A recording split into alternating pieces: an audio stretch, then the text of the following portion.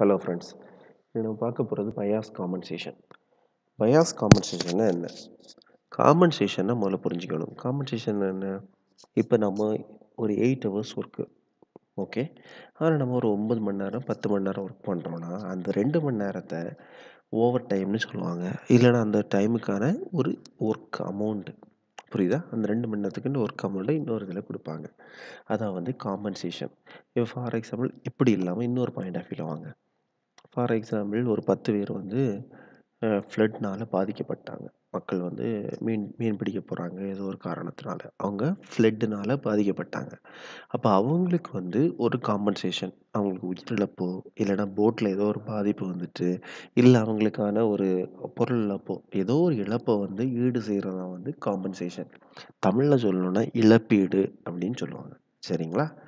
So bias காம்பன்சேஷனில் ஒரு பயாஸிங், fixed பயாஸாக இருக்கட்டும், voltage divider பயாஸாக இருக்கட்டும், இல்லைன்னா கலெக்டர் டு பேஸ் பயாஸாக இருக்கட்டும், இந்த மாதிரி டிஃப்ரெண்ட் பயாஸிங் கான்செப்டில் நம்ம யூஸ் பண்ணும்போது நமக்கு ஏதாவது ஒரு இழப்பீடு ஏற்படும். இழப்பீடுங்கிறது வால்டேஜ் குறையலாம், இல்லை ஐசி குறையலாம். ஐசிங்கிறது டிபெண்ட்ஸ் அப்பான் ஐபி. இந்த மாதிரி கரண்ட்டை வச்சு நம்மளோட ஐசி வேல்யூ குறையலாம். அது குறையும் போது ஸ்டெபிலிட்டி வந்து மாறும்.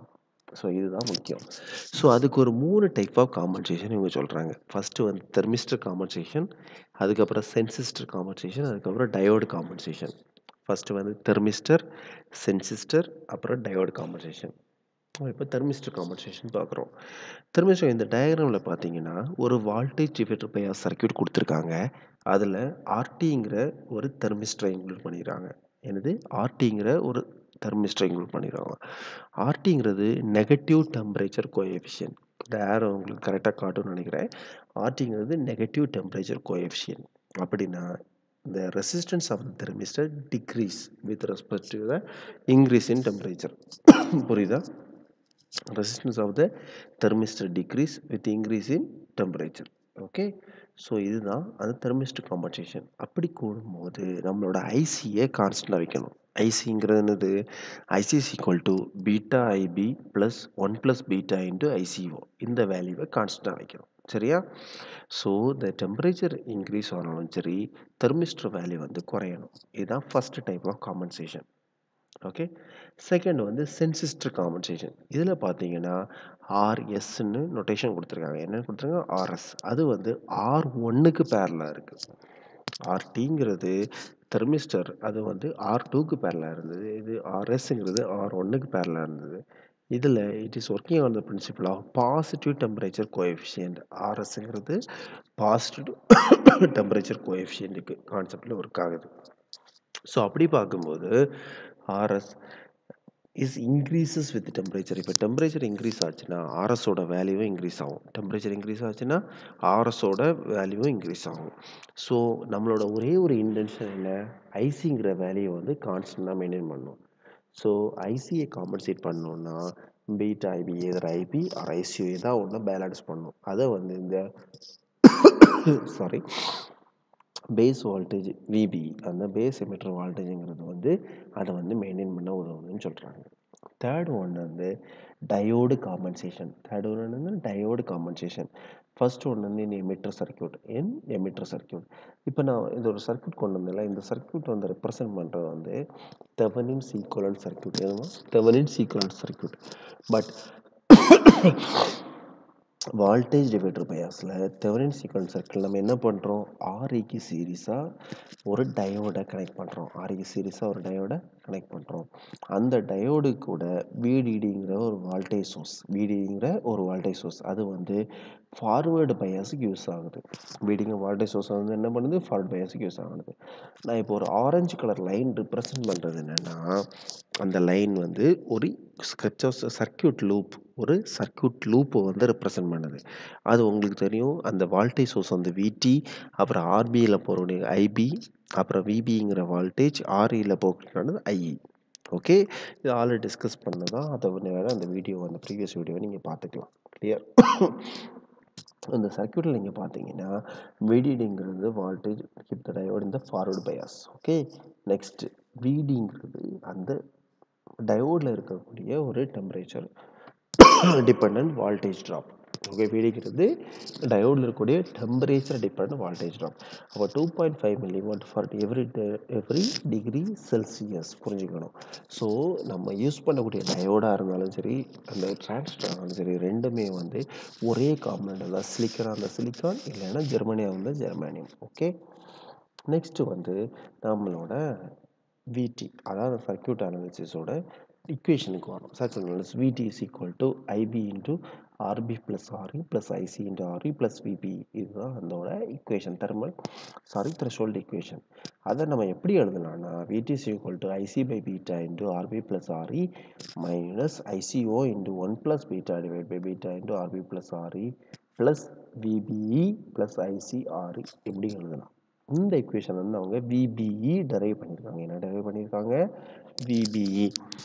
VBE is equal to VT minus RB plus 1 plus beta RE divided by beta into IC plus RE plus RB into 1 plus beta divided by R beta into ICO. இந்த equation derive பண்ணியிருக்காங்க. இந்த equation இருந்து அவங்க சொல்ல வரது என்னதுன்னா, they are going to derive the value of IC. They are going to derive the value of sorry ma IC. IC is equal to beta into VT minus VBE plus RE plus RB into 1 plus beta into ICO the whole divided by RB into 1 plus beta into RE. புரியுதா? இதில் VTங்கிற value என்ன substitute பண்ணியிருக்காங்கன்னா, அவங்க substitute பண்ணியிருக்க value அவங்க substitute பண்ணி இந்த பாயிண்டரை பார்த்தீங்கன்னா உங்களுக்கு தெரியும். புரியுதா? இந்த பாயிண்டரை பார்த்தீங்கன்னா you are able to find that this loop விடி சப்ஸ்டியூட் பண்ணியிருக்காங்க. இந்த இக்குவேஷன் அதில் கொண்டு வரணும். விடிங்கிற இடத்துல விஇன் மைனஸ் விடி IC is equal to beta into V in minus VBE minus விடி plus RE plus RB into 1 plus beta into ICO divide by RB plus 1 plus beta into RE. இது என்ன கொண்டு வருது? கரண்ட். இந்த கரண்ட்டை ஸ்டெபிலைஸ் பண்ணால் தான் நம்மளால் ஒரு கான்ஸ்டன்ட் கெயினை கொண்டு வர முடியும். ஸோ பயாஸ் காம்பன்சேஷனில் இது முக்கியமான வேலையை பண்ணுது. ஓகே, ஃபஸ்ட்டு வந்து பார்த்தது என்னது? பயாஸ் காம்பன்சேஷன் தெர்மிஸ்டர், அடுத்து சென்சிஸ்டர். இப்போ டயோடு காம்பன்சேஷனில் நம்ம பார்த்தது emitter circuit. Diode காம்பன்சேஷனின் emitter circuit. இனி பார்க்க போகிறது வந்து டயோடு காம்பன்சேஷனின் வால்டேஜ் டிவைடர் சர்க்யூட். இங்கே பார்த்தீங்கன்னா நான் ஒரு ப்ளூ லைன் இங்கே போட்டிருக்கேன் பாருங்கள், ப்ளூ லைன். அதில் விபிஇங்கிற ஒரு வால்டேஜ் இருக்குது, விஇ. ஆஸ் யூ நோ, பேரலாக வால்டேஜ் வந்து ஈக்குவல். பேரலல் சர்க்யூட்டில் வால்டேஜ் வந்து equal. VP is equal to VBE plus விஇ. கரெக்டாக? அப்போ ஐ is equal to we divide by R which is equal to வியோட value substitute பண்ணுவான். விஇ is equal to VP minus VBE divide by RE. VBE minus VBE divide by RE. Where IC, இந்த ஒரு முக்கியமான point வந்து ஆரோ point போட்டிருக்கேன். IC is approximately equal to I. IC is approximately equal to ஐ அப்படின்னு என்ன?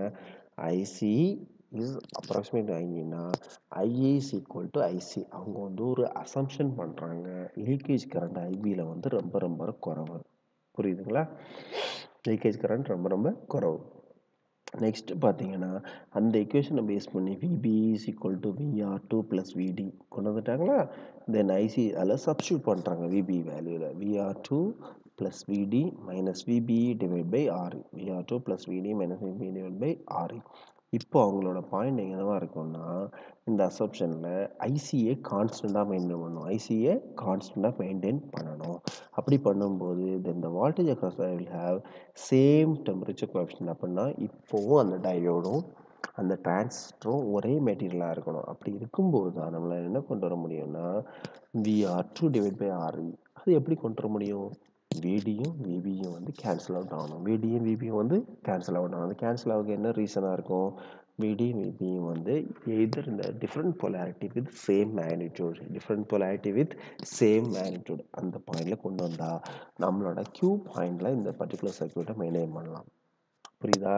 நம்ம வந்து பயாசிங் கொண்டு வரோம், அது ஒரு வால்டேஜ் சோர்ஸ் மூலமாக கொண்டு வரோம். அந்த பயாசிங்கை எப்படி வந்து சம் எரர்ஸ் வரலாம், கெயின் கூடலாம் குறையலாம், இதை எப்படி காம்பன்சேட் பண்ணுறோங்கிறதான் நம்ம இப்போ பார்க்க போகிறோம். ஓகே, அந்த காம்பன்சேட் பண்ணுறதுனா ஃபஸ்ட்டு 3 டைப்ஸ் வரும்: தெர்மிஸ்டர், சென்சிஸ்டர், டயோட் காம்பன்சேஷன். இப்போ டயோட் காம்பன்சேஷன் 2 பார்த்தோம். ஃபஸ்ட்டு வந்து based upon the emitter circuit. First வந்து இது based upon the emitter circuit. Second வந்து வால்டேஜ் டிவைடர் சர்க்யூட். ஓகே, இந்த வீடியோ பிடிச்சிருந்தா சப்ஸ்கிரைப் பண்ணுங்கள். We will see later. Thank you.